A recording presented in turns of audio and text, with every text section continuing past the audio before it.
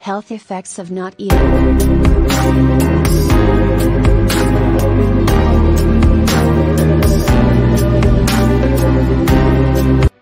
Our bodies need food to survive.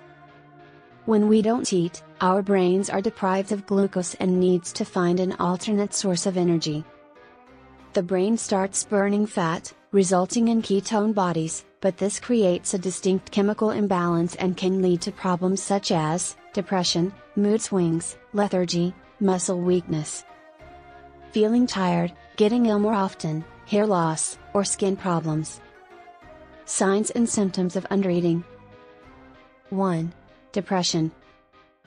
A variety of interrelated factors can contribute to the highly complicated mental health disease known as depression. Although depression is not usually an indication of hunger, it is not always easy to pinpoint its origin. However, new research has indicated that there might be a connection between inadequate nutrition and depression. 2. Skin problems. Another indication that someone may be undereating is skin issues. Skin issues can result from a person's body not receiving enough nutrients, such as vitamin E.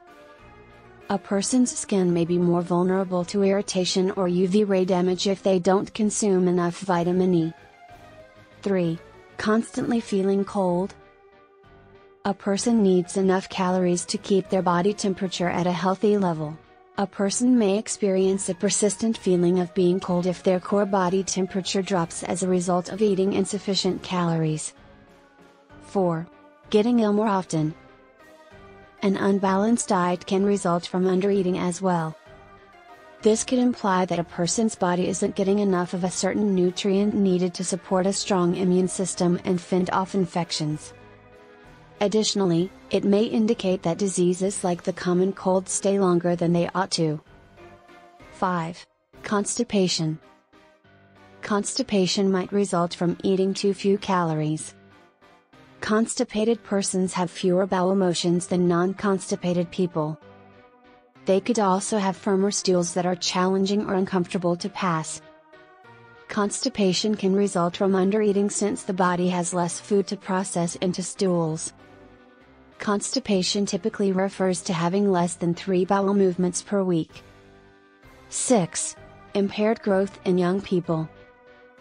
For young individuals to develop properly, good nutrition is essential. Nutritional imbalances brought on by undereating might hinder certain elements of development, such as normal bone growth. It's critical to have a healthy diet during puberty so that bones can develop and become stronger. Without it, a person may always be weaker or smaller than their peers. How to deal with undereating. Increased calorie consumption is the best strategy for combating undereating whenever it is practical. But it's important to do this in a healthy way. Foods that are heavy in sugar or unhealthy fats, such trans fats and saturated fats, provide a lot of calories and can be a tempting method to consume more calories overall. However, a variety of additional health hazards, including type 2 diabetes mellitus and cardiovascular disease, may also be exacerbated by these foods. Some tips for healthfully increasing the intake of calories include: 1. Eating meals more frequently throughout the day. 2. Eating meals high in protein. 3. Eating more complex carbohydrates, such as rice or pasta. 4. Consuming more monounsaturated or polyunsaturated fats, such as nuts and avocados. 5. Including a good selection of vegetables in the diet.